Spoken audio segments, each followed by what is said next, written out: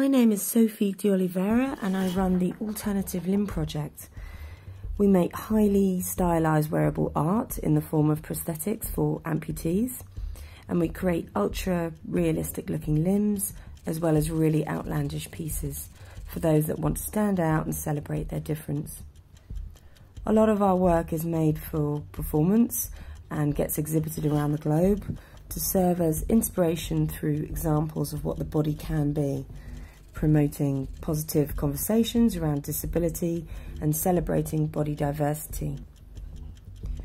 I collaborate with other artists and skilled workers in cutting-edge technology such as robotics and 3D printing, and traditional craft like jewellery and metal and wood craft to create really striking works of wearable art. We touch on themes of body modification, evolution and transhumanism. Cuckoo was designed by myself in collaboration with woodcarver Samuel Rudman. It was carved in cherry wood down to the shoelaces. It houses electronics by Rory Thompson, which operate a clock, a swinging pendulum that defies gravity upside down, a bell, a bird that pops out of the knee with a little cuckoo sound.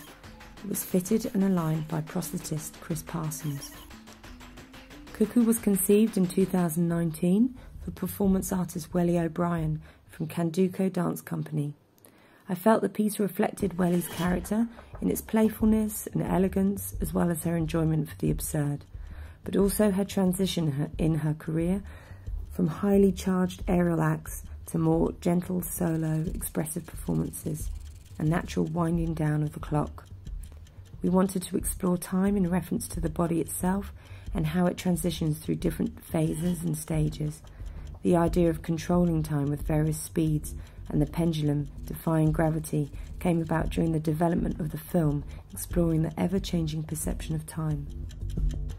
Another theme we wanted to explore was the underlying ticking of time within the body's own clock, our own natural rhythms. This is something innate in all of us humans, and it's part of who we are. It is something we can't control, and this is expressed by Welly as she attempts to separate herself from the clock. But it's still there, she can't control it, it's still ticking. Using the natural elements of wood and gold in harmony with the body, we thought about what this meant in relation to the permanence, fragility and preciousness. These words also evoke the meaning we can attribute to time itself. We felt Cuckoo would work well in an industrial and clean setting. Tate Modern, with its brutalist architecture, was perfect for this. With its concrete, complemented the textures and colours of the natural body and the wooden leg. The space gave Welly the freedom to choreograph some interesting movements referring to time itself, both with the leg on and off, with choreographer Charlotte Derbyshire. Filmmaker Sarah Vaughan Jones from Sadler's Wells then edited the film to add a further layer, playing with the perception of time.